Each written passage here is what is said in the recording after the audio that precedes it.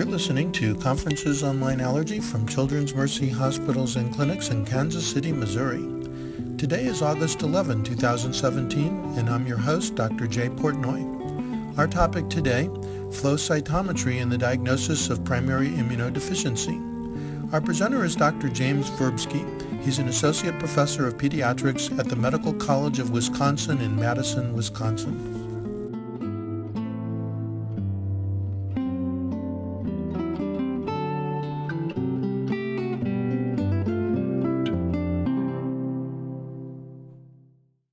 So today we're talking about flow cytometry, and I'm going to bore you with about 10 slides of the theoretical of flow cytometry. I know a lot of you will order it, so it's probably nice to know how it's done. And then we'll do some cases where I find it very diagnostic and helpful, and then cases where it's kind of helpful. So, and maybe a couple pitfalls in flow. So, all right. These are learning objectives. So flow cytometry is defined as basically a manner to study particles as they flow through a fluid stream. That's why it's called flow cytometry. You can actually study any size particle, nanobeads, tiny particles, to big tumors or even bigger things. As long as it goes through the tubing, you can study it. But we typically use it most for cell analysis, and we pair it with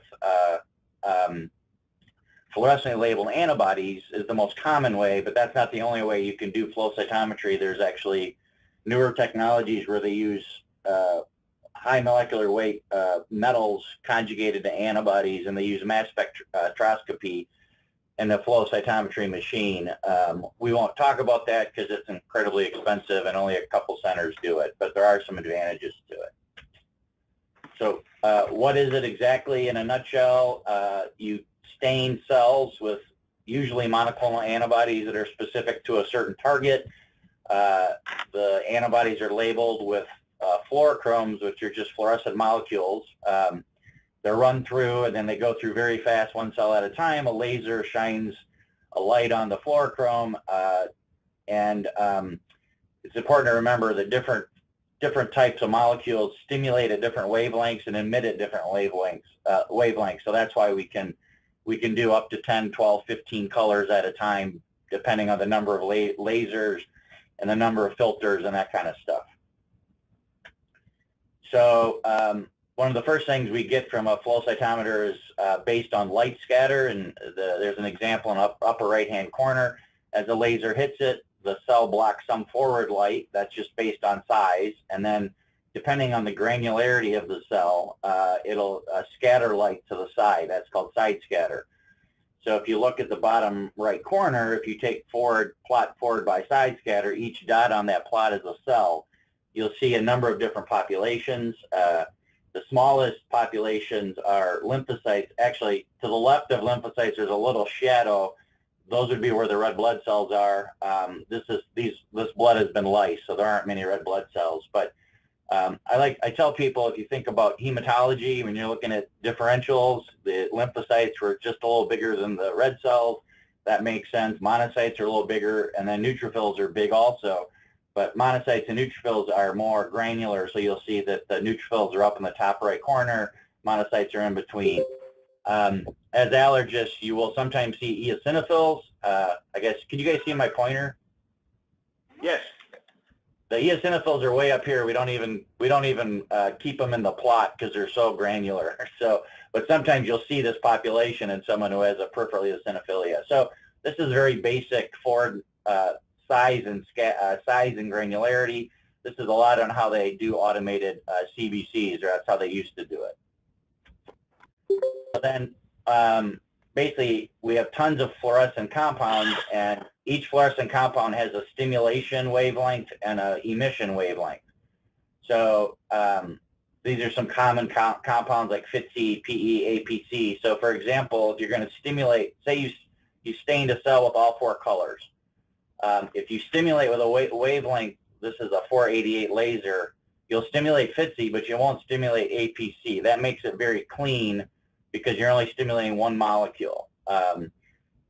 now, if you're stimulating FITC and PE, you see they both stimulate at the same time, so you have to be careful that when they emit, they're at different wavelengths. So that's kind of the basis on the lasers, and now we have 4, 5, 6 laser machines, just based on wavelength. And then you'll see that usually the molecules emit at a higher wavelength than stimulated. So FITC emits here, PE is here, APC is way over here. And then we have filters that will pick up the different wavelengths and tell you how much light is emitted. So I don't want to go too much on this, but you can do, cut out certain wavelengths you don't want to mess with depending on the different lasers. You can have cut a lower wavelength, higher wavelengths, or in between wavelengths. And then you get something like this, which is very confusing, but you have the laser, you have all of the filters, and then you have the sensors, and then it gives you essentially light emitted for each wavelength. I always stress this because if you ever see flow cytometry in a paper, for example, and you're reviewing it, there's one thing you have to know about using flow cytometry for fluorescence is something called compensation. As you can see here, these things are not perfect in that when you, the FITC probe emits, and this is your typical filter in between here, but you see it actually emits all the way down into the higher wavelengths. So then that can cause a problem when you're getting, you're measuring this. If you're looking at the PE filter, it'll also stimulate a little bit. So, and I'll show you what that looks like, but there's a lot of times you'll see in papers that people will say something is stained, and it's not really stained, it's just they didn't compensate correctly, and it's just something you should be aware of. And the way we do this is pretty simple, is you have to stain one color at a time, and then you have to basically just subtract this signal away from the PE so that you know what's PE and what's FITC. So if that's not done correctly, people will make conclusions based on poor staining, and it's an important thing. So this is what happens. So this is stained with one color, PE. When you stain with one color, it should only go in one direction. But as you can see, you're getting staining in the other direction. That's because PE overlaps with, PE emits light into this wavelength, this fluorochrome's filter. And you'll always notice this, is the higher the emissions, the more it goes up. So it's always a curve up this way or a curve up that way. If you see that in the paper, be suspicious that that somebody didn't compensate correctly, and they could be making conclusions on something that's just artifactual. Similarly, if you change, you can do this on the machine. If you subtract too much, you drive it down, and you'll see the signal is now down here on the axis. And sometimes they can drive it all the way down so it disappears. So you always have to be a little careful when you interpret stuff. But a perfectly compensated color is like this. It stays in one direction. It's absolutely horizontal here, and that tells you it's been compensated correctly. So you probably won't deal with this much, but if you see these kind of things on papers and stuff, it's just a little hint to say maybe they did something technically wrong. The other thing you should be very careful if you see something cut off where, everything's a population. It's typically, it's dense in the middle and then it spreads out. If you see a line cut through it where it just becomes flat, I don't have a good example, but just imagine there's a line here and you don't see anything to the right. That means someone applied a filter that's cutting out a population. You should be suspicious that they're not showing you all the data, and that's actually very easy to do, and you can cheat quite a bit on your data on flow cytometry.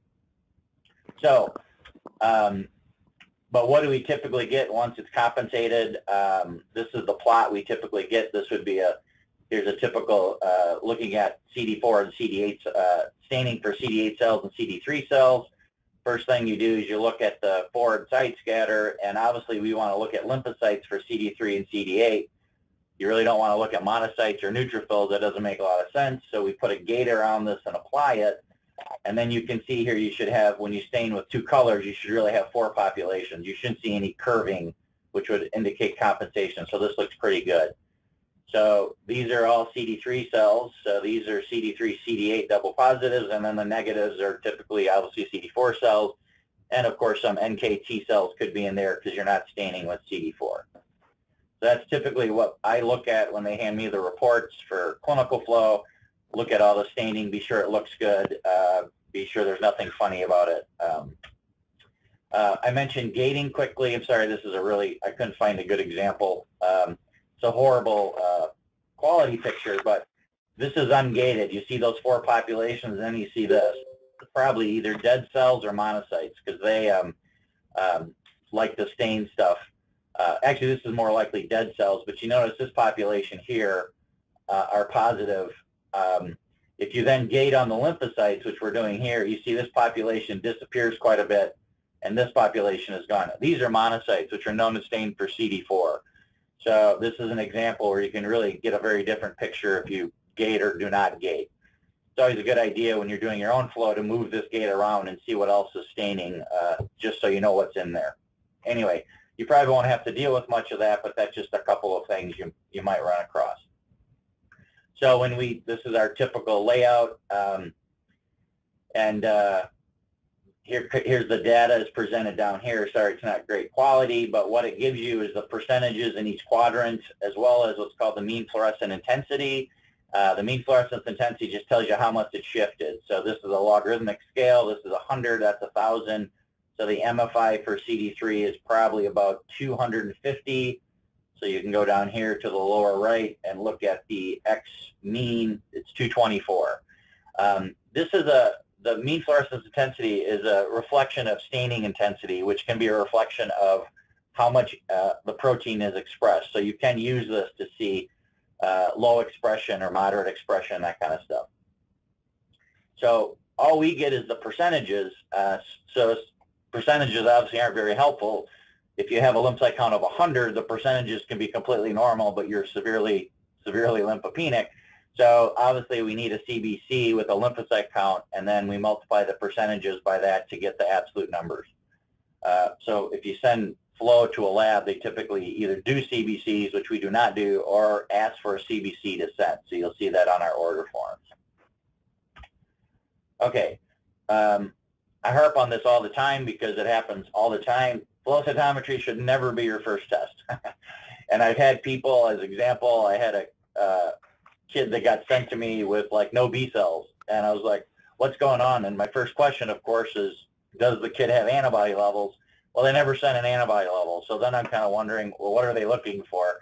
I think in that case the antibody levels are actually normal, so this is a kid that was sick and just had low B cell count because of illness that resolved. So it was an unnecessary test. If you're looking for someone who's, for example, got agamoglobulinemia, you don't start with flow, you start with IG levels. So remember that, do not jump to flow. It's expensive and sometimes unnecessary. So very briefly, and I'm sure you've covered a lot of this, if you think somebody has a phagocyte defect, what do you look for? So kids with abscesses, stomatitis, that kind of stuff, lymphadenitis, delayed umbilical cord separation, all of that. So obviously the first thing you look for is a CBC. Are there neutrophils? Remember, they can be low or absent, such as in Kosman's or congenital neutropenias. They can be low in malignancy, autoimmune neutropenia, cyclic neutropenia, or they can be high and be such as in leukocyte adhesion deficiency. Next test, this is a flow-based test, but if you're looking for chronic granulomatous disease, this is one where I don't have a problem going right to a DHR test, simply because it's a very good test. So you would send that. You can, by flow, send expression of adhesion molecules for LAD, that kind of stuff. And then there's a bunch of very advanced testing, which is sometimes controversial, but we won't get into that too much. So what are defects in phagocytes? This is your differential. I like to just think about things pathophysiologically. Your neutrophils and monocytes have to roll, bind, migrate toward a chemokine gradient, find the bacteria, phagocytose them, and kill them. And there can be defects in all this and all the way around here. Some organisms, remember, some bacteria like to hide in macrophage, tuberculosis, for example. So this is where you need your T cells to get activated, expressing mainly interferon gamma, to really activate the phagocytes to kill the intracellular organism. So we just went through a lot of these, but these are all defects in phagocytes and defects in killing defects like CGD and IL-12 interferon gamma defects. So, and I'm sure this number is now tripled since we find new diseases every week. All right, so if you're thinking of a humoral defect, and this is classically somebody with recurrent sinopulmonary infections, the first thing you should always send is immunoglobulins and specific titers. You should not be jumping to flow cytometry. And then there's a whole bunch more. So, for example, we can look at B-cell development by looking for naive memory, switch memory B cells. We can look for transitional B cells, plasma cells, all kinds of stuff. And then more advanced testing like mitogens and that kind of stuff.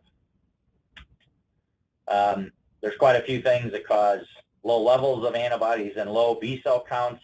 We all know XLA and BTK are the most common, but the muchain, IG alpha, lambda 5, blink, a number of these will give you low B cell counts as well. And then combined immune deficiencies, when you're thinking of T and T or B combined immune deficiencies, this is the one instance where I'll say it's okay to order flow if you have a 9-month-old. Well, these days you have a kid who fails the skid screen, go ahead and send flow. That's what we do. But in the old days, you had a 8-year-old with pneumonitis or disseminated CMV. First thing you would look for is it skid, so you would have to do lymphocyte subsets to be sure they don't have lymphopenia. As we all know, CBCs alone are not specific enough. For example, a T- skid can be missed just because if you have a very large NK or B cell count, it can look somewhat normal. Typically, you'll get a hint, though, the lymphocyte count will be low, normal, or low. We always send IG levels in vaccines. And then functional testing for T-cell defects is more difficult. Some people do skin testing. This is difficult. Controls are difficult. It's not unusual to be abnormal. And then there's a bunch of advanced testing, mitogen assays, antigen proliferation assays, cytokine production, NK killing assays, that kind of stuff. Just very quickly, obviously there's some defects in T-cell help provided to B cells, such as CD40 ligand. This one gives you hyper IgM hyper IgM syndrome. There are lots of new immune deficiencies where you have defects in molecules that T cells and B cells communicate with that can cause a variety of immune deficiencies. And then, as we all know, you have SCID, or the pure T cell defects, and these are all involved in T cell signaling. So defects in the TCR, gamma chain affecting growth factors, signaling molecules, etc. So that's a very quick summary of differentials of immune deficiencies. So as I mentioned, routine testing should typically always done first. Don't send a DHR if you don't have neutrophils, so you got to have a CBC. Don't look at B cells if the IG levels are normal. Doesn't make a lot of sense. But I did want to break down, I'm going to show some examples of defects where flow cytometry is critically important and can really be diagnostic. And then I'll go into defects where it's somewhat supportive, but it kind of leaves you with, that's interesting, now what kind of an answer. So first case, 3-month-old. Obviously this is not a 3-month-old because he has teeth, but it's just an example of gingivitis. It presents with recurrent fevers, skin lesions, can have stomatitis in the mouth. Perhaps his umbilical cord is a little late to fall off. Then had pneumonias. As I mentioned, the skin sores, gingivitis, skin ulcers that were low on pus. So when you hear a surgeon tell you there was no pus, listen to the surgeon. That's the one thing they can really help you because they know what pus is. If you already hear no pus, you should immediately think of course, the diagnosis. Anyone? CBC of 28,000. Oh, LAD. There you go. So this is a classic presentation of leukocyte adhesion deficiency, and this is how we diagnose it by flow. So leukocyte adhesion deficiency is broken down into LAD1 and 2. LAD1 is the most well-known, and that's due to beta-2 integrin deficiency. That's the CD designation is CD18. So we stain for CD18 on cells. LAD2 deficiency is a fucosylation defect. These kids are really rare, as far as I know. Most of them are in Saudi Arabia. But they also have other problems. They have developmental delays and other issues because obviously putting fucose on molecules is more important to other systems than just the immune system. But the one way you can do that is look for CD15 expression. CD15 is a fucosylated antigen, so staining is dependent on that. So we have mild antibodies for CD15. And there are a couple other ones which you can't quickly diagnose by flow cytometry, but they can look like leukocyte adhesion deficiency. So you stain the cells. Now you're looking at your neutrophils, so you gate on these guys, and you look for CD18 expression and 15 expression. So in this case, we just did a histogram since it's one color, and you can see a normal patient will have expression of CD18 and CD15. LAD1, you will see no CD18 but normal CD15 expression. LAD2, you will see 18 but not 15. So this is pretty much diagnostic. If you have the right clinical scenario, obviously if you're talking about transplant, you may want to go look for genetics, but that may not even be necessary if you have the right history in this kind of flow. Okay, 3-year-old male with recurrent skin infections, Staph aureus pneumonia. He's always grown poor and on antibiotics. He has skin abscesses, pneumonia. He has these big lymphadenitis with lymph nodes. He's got a little bit of a high white count in the left shift, and he gets a lymph node biopsy, and you see this. But you know what that is? CGD. Yeah, it's a granuloma. So this would be very clear for chronic granulomatous disease. So I don't know, the trainees probably don't remember this test, but I remember doing it. So, and the old test was called nitro blue tetrazolium, and basically you stain neutrophils with this dye.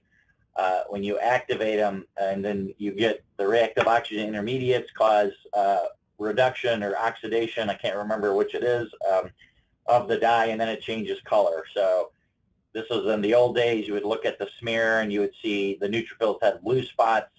In CGD, you don't see any blue spots. And then if you look at a mom who has who has a son with excellent CGD, because of lionization, half your neutrophils will be blue, half will not.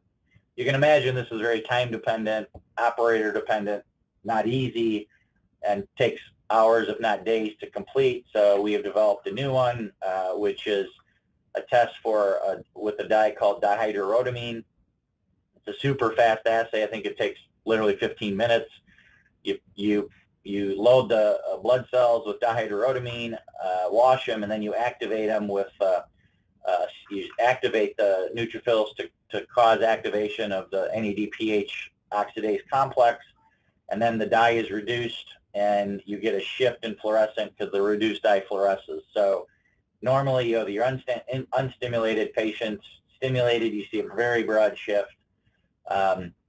Here's a patient with CGD. You see unstimulated and stimulated look no different. This is helpful because this would be more consistent with X-linked CGD. I mentioned that how much it expresses is a marker of how much it's reduced, or how much it shifts, so the fluorescence intensity can tell you that. So in this case, there's no shift whatsoever. This is a bad case because when you can't make any reactive oxygen intermediates, you get no shift, and they have the worst outcomes. Some of the autosomal recessives, you might get a little shift or kind of a moderate shift. You got to be a little careful. It's a log scale. It can kind of fool you. The amount they shift, it kind of correlates with their outcome. So, and that was shown by Steve Holland in a New England Journal paper.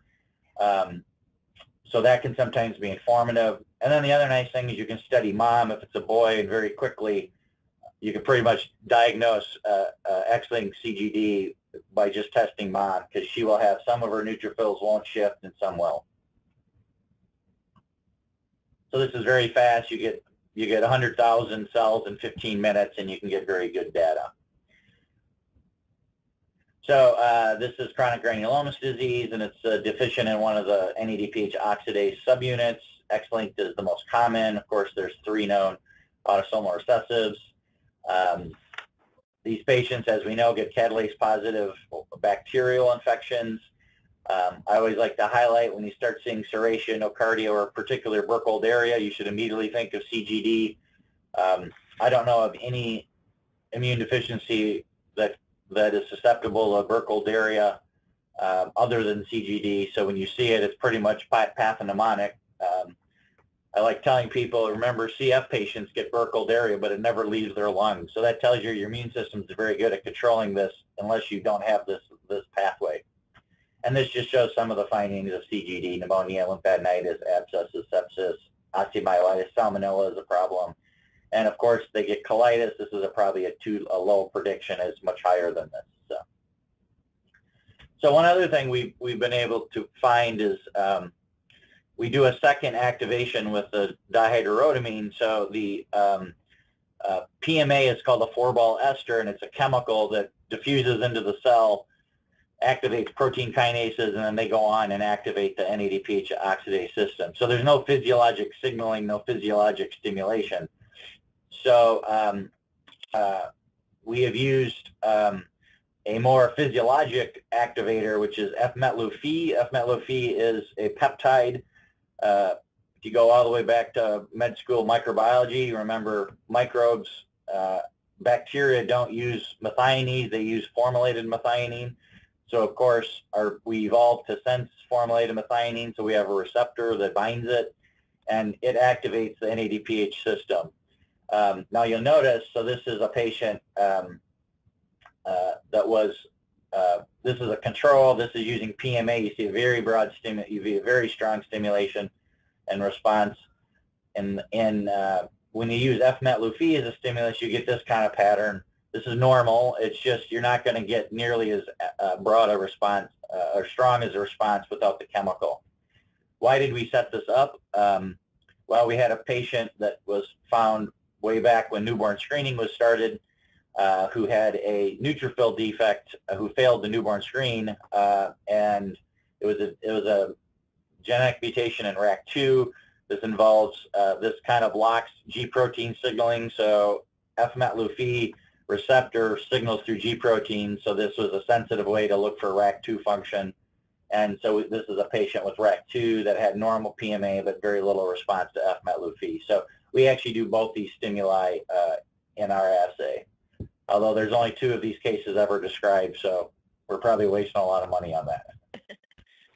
Okay, third case, 3-year-old male with a history of recurrent sinopulmonary infections, lots of otitis, 3 pneumonias, now has cellulitis, family history. Mom lost another male child at 3 years of age from sepsis, no one knew why. Exam, he has purulent nasal drainage, conjunctivitis, ear infections, does not have tonsils or detectable lymph nodes. What is this? No tonsils, that should be a big giveaway. Anyone? He has no immunoglobulin. So what do you want? You want antibodies, right? Antibodies are absent. So this is? Bruton's. There you go. So we actually can test this pretty quickly by flow. So we can stain for BTK in B cells. So this is a normal. This is CD19 staining. So we gate on the B cells, or we stain for B cells and for BTK. You can see the shift this way isn't great. BTK is not expressed super high in cells, but you can see it shifts. And XLA, it's a bit of a problem, right? So how do you stain for a molecule that's expressed in B cells if there's no B cells? So you don't see anything here. So you can't really stain for BTK in those cells, but we have a little trick, which is you can look in monocytes. Monocytes express BTK, and that's possibly why neutropenia is a common presentation in XLA. The BTK probably has some function in neutrophils as well. But we look at monocytes, so normally you see your CD14, you see staining. Here our patient has monocytes, they just don't stain for BTK.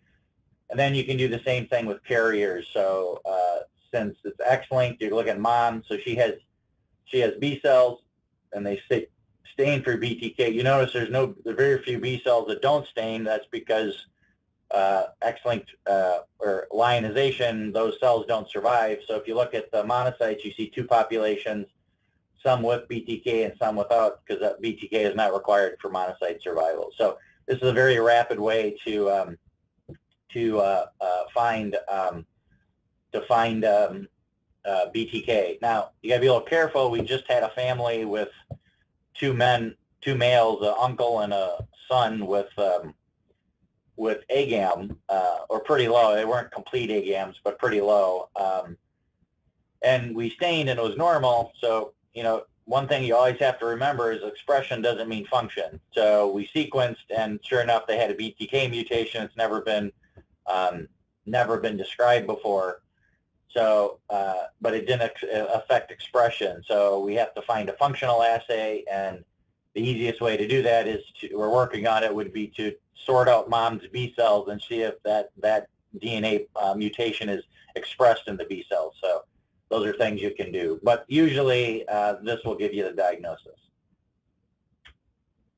So you guys said this is X-linked AGAM, this is Bruton's. It's involved in B cell development, so you see a loss of B cells at the pre-B cell stage. They get lots of pyogenic infections with pneumococcus, H. flu staph. Viral infections can be a problem, enterovirus in particular. Sometimes they can get almost like a dermatomyositis, like a myositis with rash that looks a little like dermatomyositis because of enterovirus. When we used to use inactivated polio, these kids could get paralytic polio. So you do need antibodies for some viruses. They tend to get conjunctivitis, other stuff. And typically by flow, the B cells are very low or absent. They don't have to be, as I mentioned. There are a few cases where actually the B cells have to be low, but the protein has to be expressed. But they're typically very low, and antibodies are very low. Usually you see this in the first couple of years of life, but of course there's always exceptions. There's been 30-some-year-olds diagnosed with BTK. All right, 8-month-old male presents with respiratory distress. Had lots of infections, paraflu, influenza. He has eosinophilia, abdominal pain, diarrhea, and then he comes in. This is his chest X-ray. He has a kind of a fluffy appearance throughout. This is pneumonitis, and they said this looked consistent with pneumocystis. Interestingly, his stool grew cryptosporidium. So let's see if I gave you. What do you want? You want some antibodies or something? Yes. Yeah. So this is his IG and IgM levels. So obviously IgM, that's very high. IgG is low. So what do you think this is? 40 or yeah. 40 ligand. Yeah, hyper IgM. Yeah. So hyper IgM would be high in your list, and we can actually study that as well. So so hyper IgM, this form of hyper IgM is caused by mutations in CD40 and CD40 ligand. CD40 is expressed on B cells, CD40 ligand on T cells. CD40 ligand is X-linked. 40 is autosomal recessive. Remember, CD40 is expressed on macrophage and monocytes and probably plays a role in activating them, and that's why you get pneumocystis and cryptosporidium on top. So basically, we take cells, we activate them with PMA and mycin, these non-specific activators. We're just trying to show expression. And then we stain for CD40 ligand. So here's your unactivated, activated, you see a shift. In the patient, you see no shift. In the mom, you should see 2 peaks because of random X activation. Same thing, we published a paper a couple years ago, I think with the Seattle group, of a child who had hyper IgM and had normal expression, but had a point mutation affecting interaction with CD40. So the binding of CD40 ligand to CD40 was absent. We did that in Seattle with Troy Torgerson. So expression never means function, but if you have no expression, then you can feel pretty good that this is CD40 ligand deficiency. So this is actually hyper IgM. As I mentioned this, IgM numbers don't always have to be high. Sometimes they can just be normal.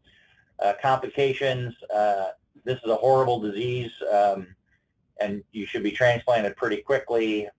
One real problem is cryptosporidium, which can kill. Once they get it, it's pretty horrible. Once it gets into the liver, there's not much you can do for it. But we treat it with antibiotics, IVIG, and really bone marrow transplant is what most people would do for this. Okay, so those are some very clear instances where flow cytometry helps. Here's one more. So this is a 2-week-old with low-grade fevers, hepatitis, plasmalomegaly, Here's his hepatitis, inflamed. He's got a white count of 1.8 with 400 neutrophils, hemoglobin is 7, and a platelet count of 76. He's not infected. What do you think of this one? He also has hepatosplenomegaly. Any thoughts? And he got a bone marrow, and this is in the bone marrow. This is a histiocyte, which is eating platelets, and this is one eating lymphocytes and red blood cells. So this is what?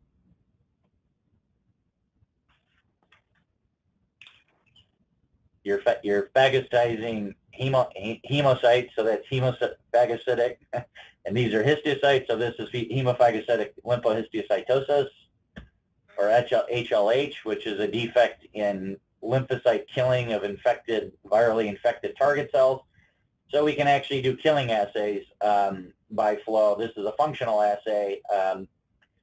And basically what we do is we take NK cells, mix them with a tumor cell that does not express class 1. Remember, our NK cells are very good at killing tumor cells and other virally infected cells that downregulate class MHC expression. That's the one way they try to hide. So our NKs have evolved to kill those cells. So it's very easy to just mix them together, and the NK cells won't actually kill these. So, and this tests all the cytotoxic machinery. So we take this is NK, this is another different cell line, but it's the same theory. You label the cells fluorescently so that you can separate them from your blood cells. You mix them together, you wait 4 hours, and then you stain with a dye that stains double-stranded DNA. So that would mean that the cell membranes have been compromised because of apoptosis.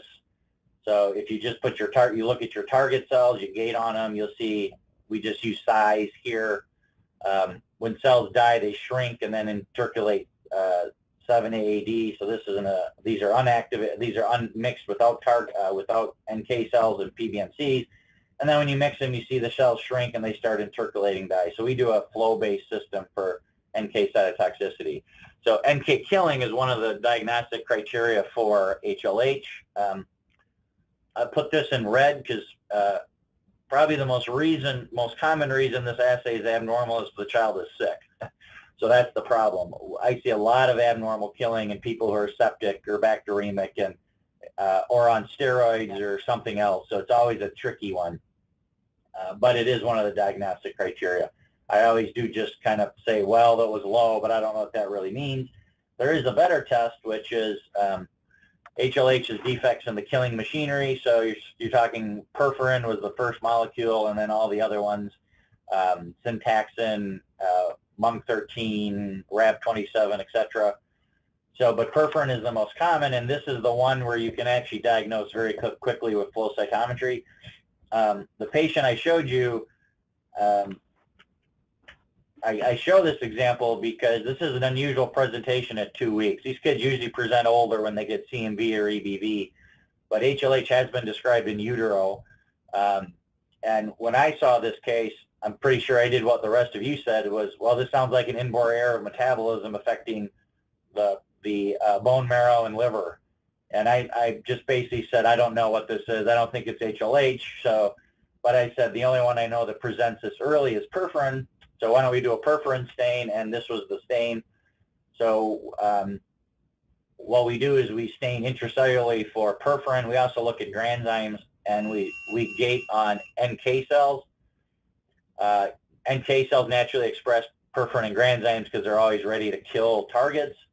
So if you look at perforin and granzyme expression in NK cells, you'll see perforin expression, granzyme expression. So they're loaded up.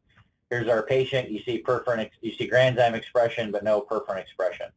So this is I was very surprised by this, and I said, well, this kid doesn't express perforin, I guess it's HLH, and we're able to start treating him immediately. So this is one that can be very helpful when you have those instances. Otherwise, HLH has to be diagnosed by genetic testing, which can take a very long time, and or at least weeks, which when you have a kid who's very sick and needs immunosuppression, that can be a problem. So briefly, HLH, these are the diagnostic criteria, and I won't repeat those, but just highlight that use of that test. Okay, now I'm going to show you another test we do, another teaching point. So this is an 8-week-old with pneumonia, an empyema. When they tapped her pleural fluid, she had a neutrophil count of 300,000, and it was floridly positive with pneumococcus and Staph aureus. The ICU doctor called me and said, there's something wrong with this kid because she just doesn't look sick, and she should be much sicker. So we do our basic workup. Everything was normal. IG level normal, CBC normal, subsets normal, TREC assay normal, CH50 normal. Couldn't find anything wrong with her. So anyone know what the diagnosis would be?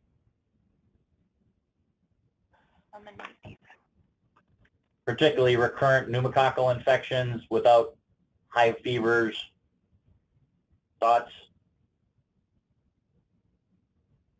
So this is a tricky one. This is a tricky one because the initial workup will be completely normal. It can fool you. You have to order a special test, and the test we do for this is a toll-like receptor assay. I'll give that. This is IRAK4 deficiency, almost. I'll get to that in a minute.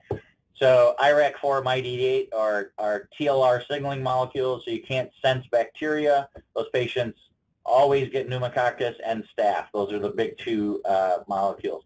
They can look incredibly well and not have fevers and not even look septic. We lost a child who would come in bacteremic 5 or 6 times and never had a fever, didn't look ill, got sent home, and then the culture came back positive. So I was pretty convinced this was going to be IRAK4 MyD88. So one way to do this is something called the toll-like receptor assay, which is basically, I'll show it here in the normal. We take blood, we stimulate it with LPS, which is a bacterial product, wait about 4 hours, and then we look in the monocytes and stain in intracellularly for tumor necrosis factor alpha.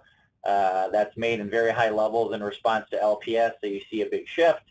Here's our patient. This is the actual data. We did not see that shift. We saw a very poor, kind of a poor shift here. This would be very consistent with IRAK4. LPS can go through other pathways and such, so a little bit of staining doesn't worry me too much. This assay has been good for a number of defects. We've seen abnormalities in NEMO, for example, which you'd expect, NF-kappa B essential modifier.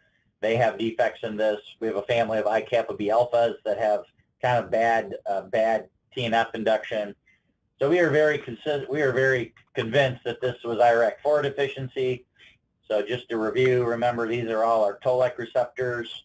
These are all the agonists. We've evolved to sense all these conserved moieties on our microbes.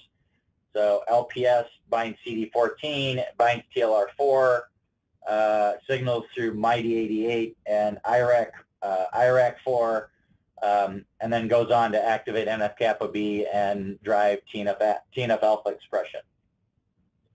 So we put this child on IVIG, which interestingly helps prophylactic antibiotics, sent genetic testing, and had her come back and follow up in a month. So we repeated it, and it was completely normal.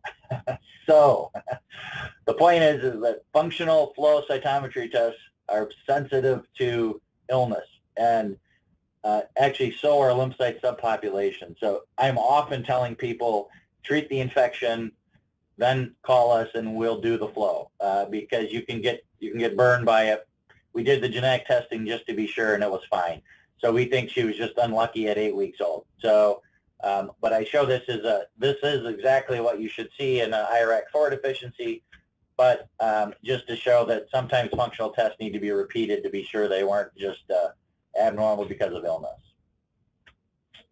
Okay, I have a few more cases where these things are helpful, but not usually diagnostic.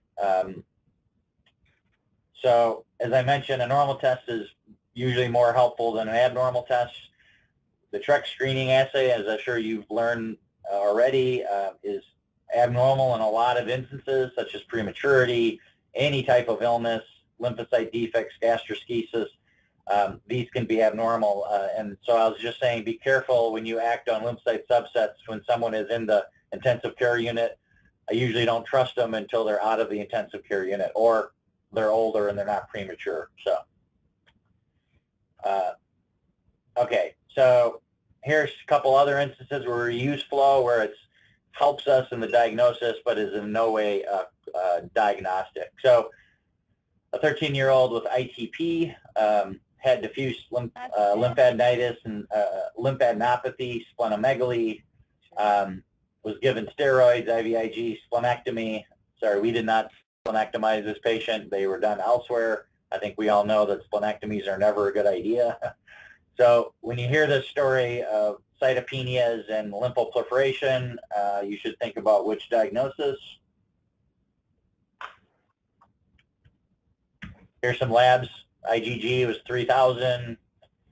Had a Coombs positive anemia, so this kid has multiple autoimmune cytopenia, hypergammaglobulinemia, lymphoproliferation. Anyone? ALPS, there you go. So we can, one of the signs of ALPS is an increase in double negative T cells. So you probably have always wondered what a double negative T cell is, so I'm going to show you. So for whatever reason in ALPS, your T cells, which are defined by having the T cell receptor CD3, are lacking the co-receptors either 4 or 8. So CD3 positive, 8 negative, 4 negative. So to do that, we actually double stain with 4 and 8 with the same color because we don't care. We just want them which ones are lacking both of these. And so here's your normal T cells, and these are, and then we stain for T cell receptor on this axis. So these are your T cells that don't have your co-receptor, so these are double negative T cells. Normally they're pretty low, less than 1%. So in ALPS you see a very high percentage of these, about 10%.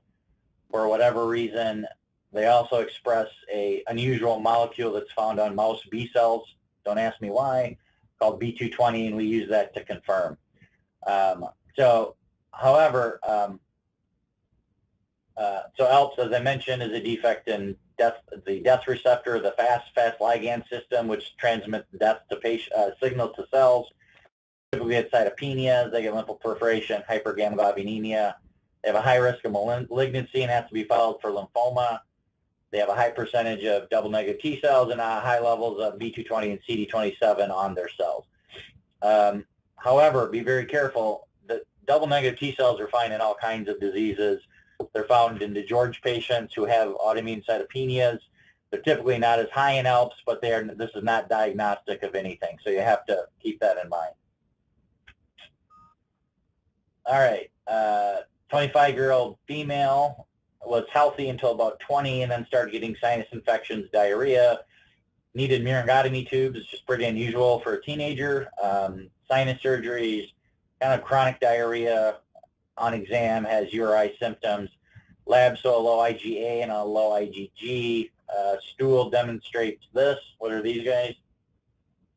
Giardia. Giardia, correct. So what is this diagnosis? You want some antibodies? Oh, I didn't give you the antibodies. I gave them already. What is this? Common variable. There you go. So this is CVID, which is not based on flow cytometry. It's based on low antibody levels and poor vaccine responses in the setting of recurrent infections. However, the one flow test we do for this, well, of course, we always look for B cells because sometimes a BTK slips through on you. But other than this, we will look at B cell development. And the way we do this is look for the development of B cells from naive, unswitched memory to switch memory. Remember, your B cells start off as IgD positive, IgM positive, but IgG and IgA negative. So we use IgD. They get activated and turn on a memory marker called CD27. And then when T cells help them, they switch to IgD negative, CD27 positive. So these are unswitched and switched. If you see defects, so for example, in CVID here, you may see very little memory cells, or sometimes we see memory cells, they just can't switch, which is what you would also see in hyper-IgM syndrome. So we use this because patients who have this phenotype have kind of a poor prognosis with lots of lymphoproliferation, complications such as enteropathy and interstitial lung disease, GL-ILD, for example. So this is helpful a little bit in prognosis, but it is certainly not what we use for diagnosis. So. Okay, so that's CVID. We talked no titers, low antibodies. The rest of flow isn't helpful. So most patients have T and B cells. Some will have low T cells, some will have low B cells, some will have T cell defects. It's all over the map. But the flow cytometry is really kind of helpful more in determining the development stage of B cells. The variability here is most likely, as we all know, CVID is a conglomerate of probably 30 diagnoses. We've got about 10 or 15 of them now. So you're going to see all kinds of differences. So. All right, so this is my pet peeve, even though we're probably one of the only places that does this test. So this is a 10-year-old with recurrent boils that are MRSA negative, bad eczema, pneumonia with nematocele, scoliosis, rash at birth, has funny teeth that didn't come out normally. Mom needed her teeth extracted. She had infections. This is an example of what they look like. So what is this? Repetition, IgE. Yep, so this is Job syndrome. So, so one of the original findings in Job syndrome or hyper IgE is a low percentage of Th17 cells. These patients also have problems with Candida, for example, and fungal infections, which obviously you need Th17 for. So what do? We can just very simply take our cells, activate them with, we use PMA again, something pharmacologic to really activate them hard. And then we gate on CD4 cells and we stain for IL-17. And we take these cells, these are IL-17 expressing T cells. And in those original papers, those are found to be low in hyper IgE. So this would be an example of hyper IgE. However, a big warning on this test is you guys are all allergists, so you send a lot of tests with people with eczema.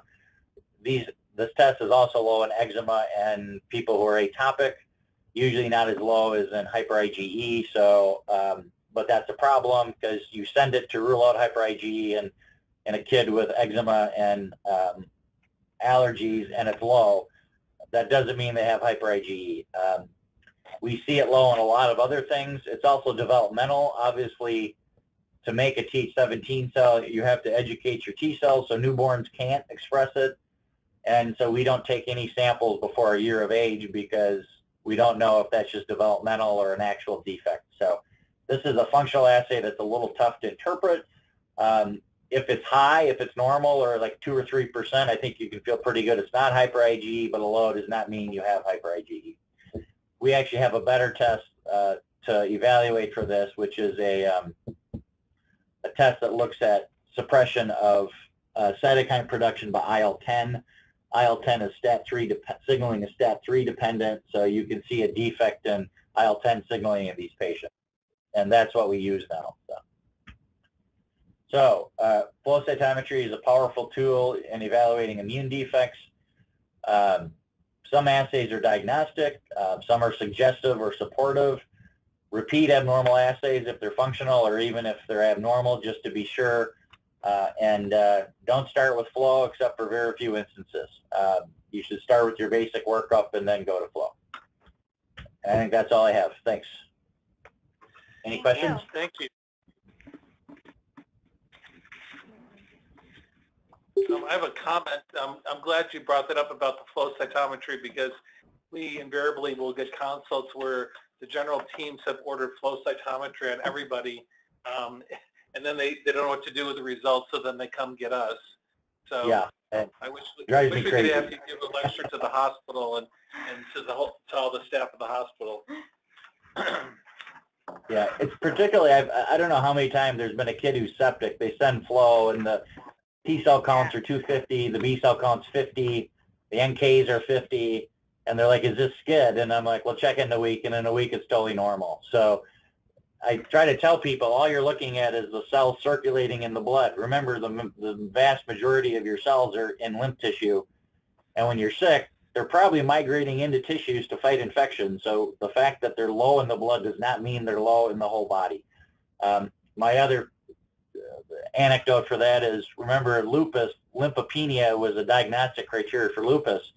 They're certainly not lymphopenic. I mean, they're making plenty of lymphocytes causing a lot of problem. It's just they're not circulating and they're sitting in lymph nodes. So I am always, we'll get consults on Saturdays and I'm like, well, it makes no sense to do anything this morning. You're treating the infection. we can't even do the flow till next week. So tell you what, why don't we do it when they're better and ready to get out of the hospital, and then we'll do our consult. And that's typically what we end up recommending is we'll be back in a couple days when you're treated, and we'll assess it. So we're laughing on our end because we go through the same thing, and that's often is, you know, allergy, immunology refuse the consultation. Yeah. No, I said I'd be happy to do it in a couple days. Exactly. Yeah. Thank you very much. Thank you. Yep.